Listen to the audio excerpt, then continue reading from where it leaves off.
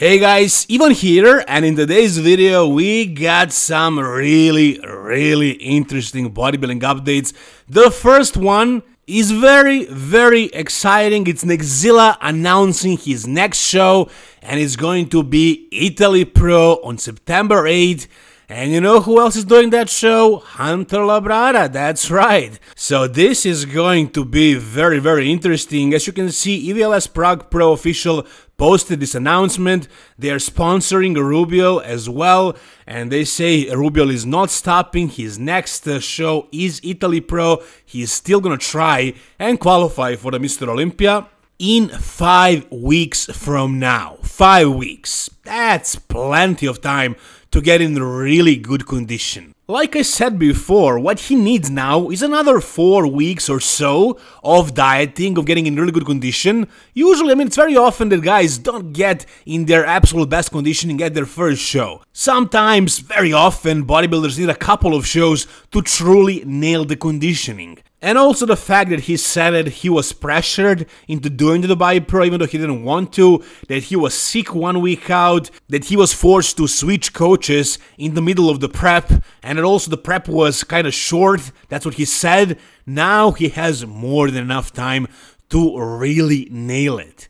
However, the issue is the fact that Hunter Labrada, a top 6 Olympian, is doing that show. So the obvious question is, can Rubiel defeat Hunter Labrada? If he does that, if he manages to do that, that really puts him up high on the bodybuilding ladder. So if he beats him, he's, top 6, top 7 Olympian. But can that really happen? That's definitely a topic for a separate video, Hunter Labrada versus Rubiel Mosquera comparison, and it's a video that I'm probably gonna make, but right off the bat, if you take a look at his physiques right here, you will notice that Rubiel is definitely freakier and bigger, but he was also very freaky and very big against Nathan Diaz and William Bonac and Bekr Stabani, and he didn't beat them. Why? Was the conditioning really the only issue? Granted, it wasn't great, but, it wasn't as horrible as some people make it seem. It wasn't good, but it's not the worst conditioning ever. It's not like Hassan Mustafa conditioning. Sure, he can definitely get tighter and drier for this show in 5 weeks, and that's gonna help a lot. Then, as I talked about this already, he's gonna have the freak factor of the size, and if he has the freak factor of conditioning as well, he's gonna pull a Nick Walker. Nick Walker managed to beat Hunter Labrada, even though Hunter has better shape. But that's the thing, the shape, the balance, the structure, the proportions, the symmetry. That's something Neckzilla doesn't really have. And I don't know if you guys saw this video. This was posted by Milos Sarcev. He took this video, and in this one, he actually looks a lot leaner, much more shredded than all the other videos that I've seen of Rubiel from that stage, or photos. Now, I don't know how much was this video edited, but here he definitely looks like he's in pretty good condition. You can see glute separation, hamstring separation, and it all looks decently deep, he looks pretty dry and pretty detailed and everything. I don't know, is this realistic? It doesn't look like it was heavily edited, maybe a little bit sharpened up, maybe contrast is up higher or something like that, but I don't know, this honestly looks much different from everything I saw. So if his conditioning was actually good, then it's not only conditioning why he plays so low, it's his structure and shape and stuff. But again, I don't think his conditioning was this good. I think this video is just showing it, making it seem like it's much better than it actually was. We saw him compared to Nathan Diaz, William Bonac and Bekr Stabani, and they were all more conditioned than Neckzilla.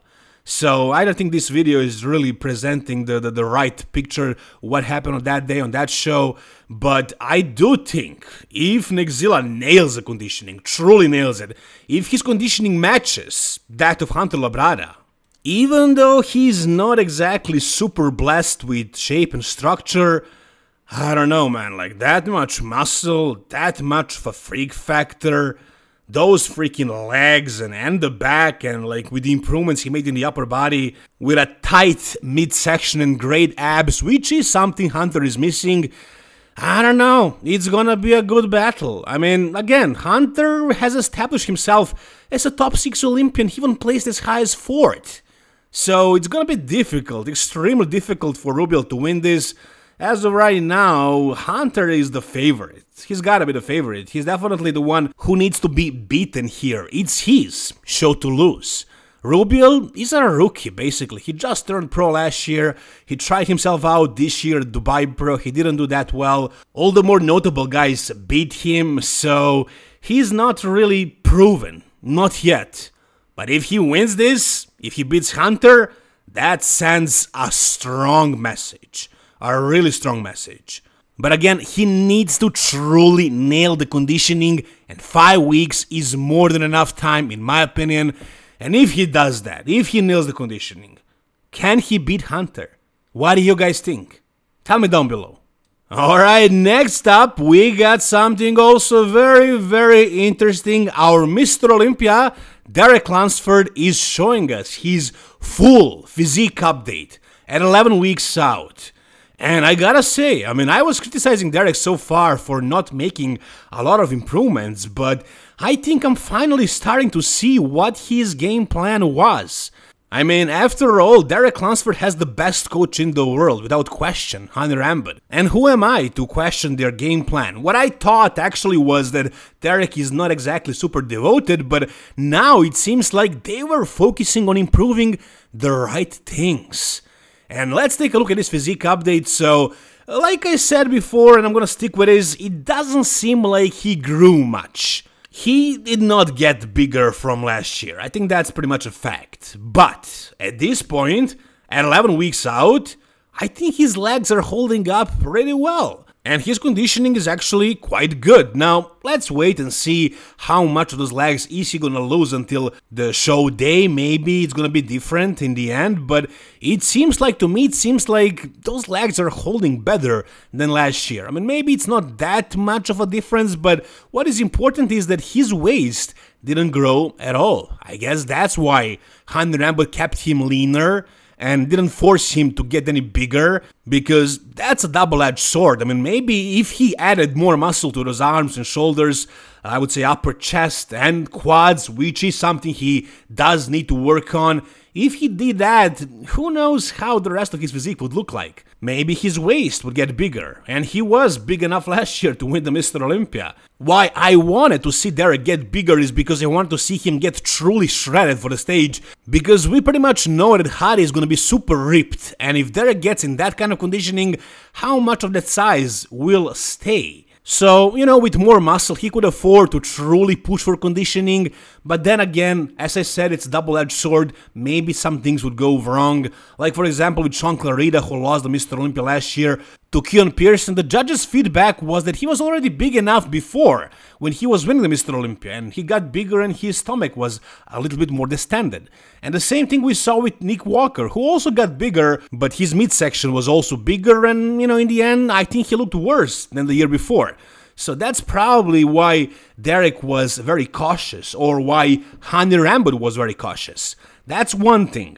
And also, nobody is beating Derek in the back double bicep and back lat spread. Probably nobody's gonna have a back like this. Nobody does. I mean, basically, Derek's back double bicep from last year is one of the best back double biceps of all time. You know, it's like in the mix with Ronnie Coleman, Phil Heath, and then I would say Derek Lunsford. You know, history of bodybuilding, I would say. Maybe you guys disagree with me, but that's what I think. And probably the main thing I wanted to point out this year is that it seems like Derek improved his midsection. It seems like he has a better depth in his abs. I don't think his abs and thigh shot looked like this last year. I mean, this still can't compare to Hadi Choopan. It's not that good, but it's better, it's improved. And the judges are gonna be looking at that when they see improvements, especially from somebody who is the Mr. Olympia, who is also basically the perfect ambassador for the sport right now. And when they see that he didn't get worse, that his midsection is still nice and tight, and that his abs are improved, and maybe his quads as well, it's very likely to be enough to hold to that title. So, I mean, I'm not saying his abs and thighs is great, like Hadi's gonna still destroy him in this one, but it seems better. It seems better for sure. And yeah, sure, he will still do the vacuum pose to show how small his waist is, but hopefully he will hold that abs and thighs shot for longer, which was kind of an issue last year.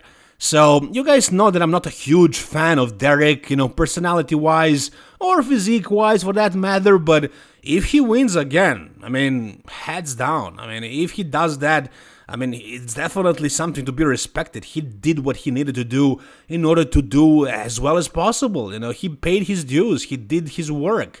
Like, you can't deny this guy. So I don't think he was gifted last year, or even though I don't like him too much, I gotta respect him. I gotta respect what he does, and it seems like he's doing the right things as of right now.